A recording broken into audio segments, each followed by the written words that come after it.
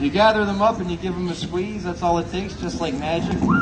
2 pieces of rope become 1 piece of rope. It's like magic. Wow! Oh, it gets better, it gets better. You guys are smart people, right?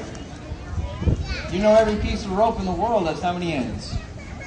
2. The answers are easy. I'll help you out. How many middles? 1. Try that again. Everybody together, same time. How many ends? How many middles?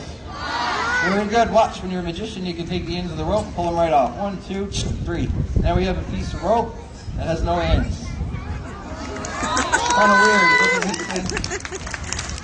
If this happens to you, don't panic. All you do is give it a little twist, a little blow. Just like magic, the ends go right back on. Okay? Watch my fingers this time. Very sharp. Like a pair of scissors. We have the ends over here. We got the middle over here. So I'll cut the rope on 1, 2, 3.